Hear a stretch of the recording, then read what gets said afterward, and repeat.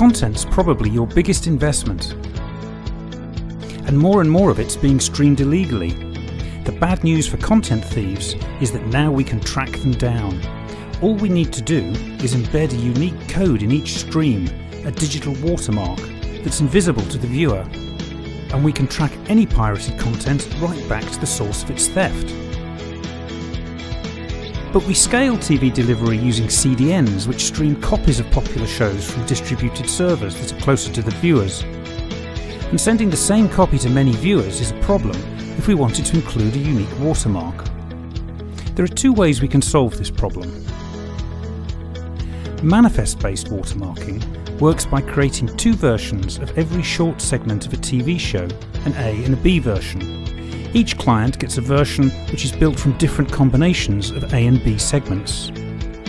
If this stream's copied, we can identify the source of the unique pattern. But this approach has some drawbacks. The CDN needs to send and store twice as much content, both A and B versions of every file. Only one binary digit of code is embedded in each segment, an A or B, so it might take several minutes to embed a code. And manipulating manifests from two or more users can create a new combined stream that can't be accurately decoded. The other approach is bitstream watermarking, where a watermark is inserted in the bitstream on the fly by Edge TV servers in the CDN. Bitstream watermarking is a two-step process.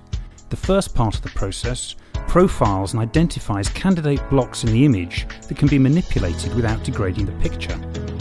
The identity of these candidates and how they might be altered is included as special metadata sent with the content.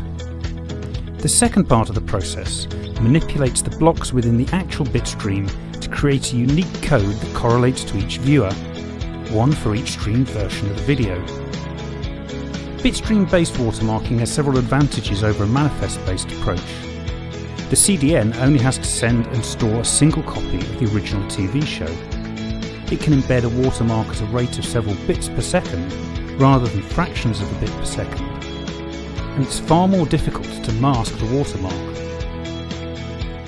Edgeware's TV CDN architecture supports both manifest and bitstream-based watermarking for IPTV and OTT services, and even for 4K and VR formats. Edgeware's bitstream-based solution integrates technology from Content Armor. This provides the profiling capability and creates the watermark embedding metadata. Edgeware's TV CDN uses the metadata to embed a unique watermark for each stream on the fly and correlates the watermark with the viewer. Now you can protect your valuable content from piracy. So from now on, it's not the content owners who need to be worried about TV piracy, it's the content thieves.